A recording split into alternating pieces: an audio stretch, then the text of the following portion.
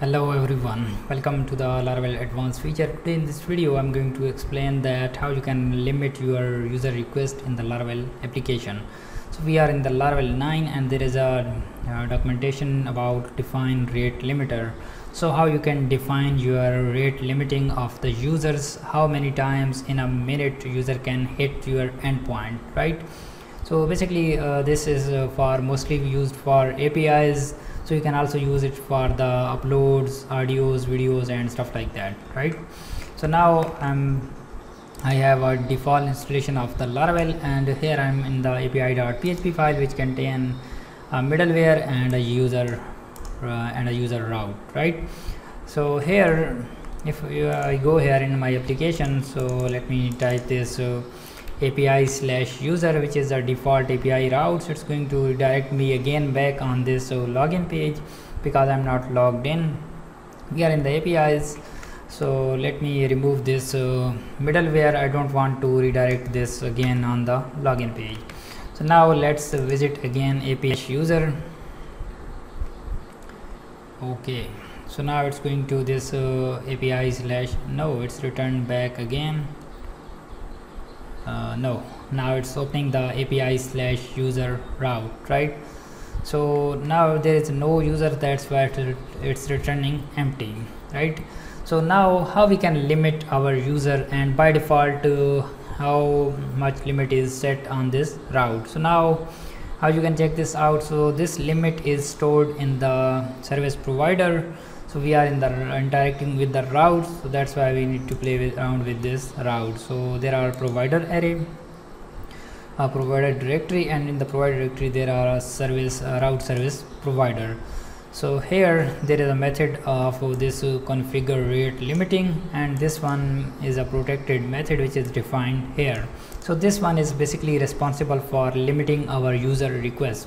So by default it's set on the API, and it's checking that there are user can send 60 requests per minute. So I'm going to rename this with the 30, and then I'm going to show you that how it's going to block the user request, right? So I'm going to make my first request. I give it a refresh. Okay, first request is paused. Now I'm going to refresh it again. I refreshed it again. Okay, and yes, second request is paused. Then I refreshed it again, and the third request is also paused, and then now I'm going to refresh it fourth time. So it's going to block my request because I'm allow only this will allow only for 3 times at a minute. So I refresh it again. So now it's throwing that too many requests, right? It's throw a 429 error. So now question arises that it's not too much descriptive.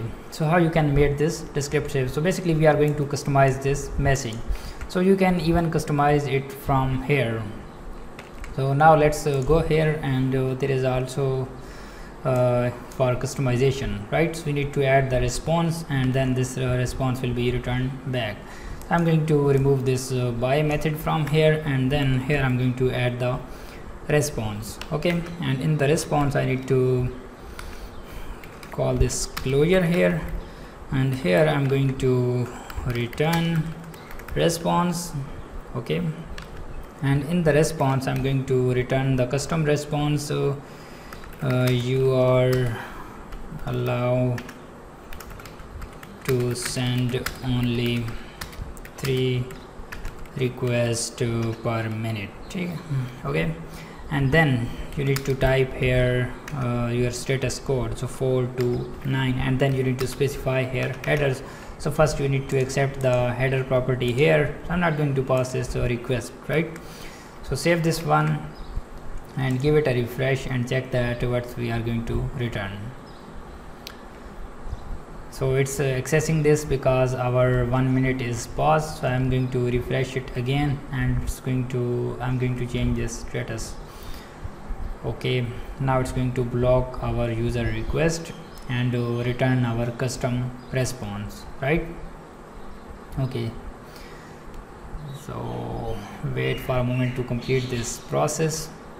Okay, so now it's returning you are allowed to send only 3 requests per minute. So it means that we successfully changed our response from the from this route service provider. So now question arises that we don't want to change it here, we want to change this in the blade files. How we can do this? So let me roll back again here. I'm going to throw here 429 error, which is throwing default. Okay, so now save this one and give it a refresh. It's going to throw the 429 error. So how you can get it split? So there are error pages by default coming from the Laravel. So how you can publish them? So by default they are hidden. So now let's go to the terminal, and here you need to type a command. Okay, php artisan vendor publish, and it will publish all of our assets. Okay, php artisan vendor publish. Okay, let me correct the spelling of vendor. Okay, and then I need to add the flag of publish. It's going to show all of the resources. I'm going to choose here Laravel error. So its tag name is 18. So let's enter on it, and it will publish these errors into our resources directory. So let's go to the resources directory. In the resources there is a views, and there is also errors is added, and this one is now responsible. 429 is responsible for rate limiting, right? So here you can customize your title, your code, and your request. Too many requests, too many requests, so please wait for a moment. Okay, save this one, and now let me refresh it again and again, and then this will be limit this user, and it's going to return our this 429 page, right? Okay, so let's wait for a moment to complete this process. Okay, too many requests, and with the custom message too many requests, so please wait for a moment, right? So you can also change this code and this title, which is added at the top, right? So hope you get an idea that how you can customize this 429 plane, right? So now let's go here, and here you can also specify it for the file uploads, right? So there is one more thing you can apply it for the if you are you can specify the users. So if your user is a super user or super admin, so you can set the limit none. So it means that you don't want to block the administrator request if the administrator is sending the request to multiple times. You don't want to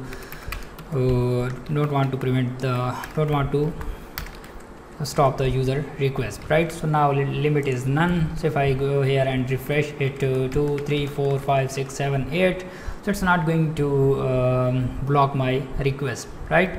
Because I applied here request to none. So you can apply this condition based on the condition, like if the user is a administrator, so you can block the user request, otherwise you don't want to block this request, right?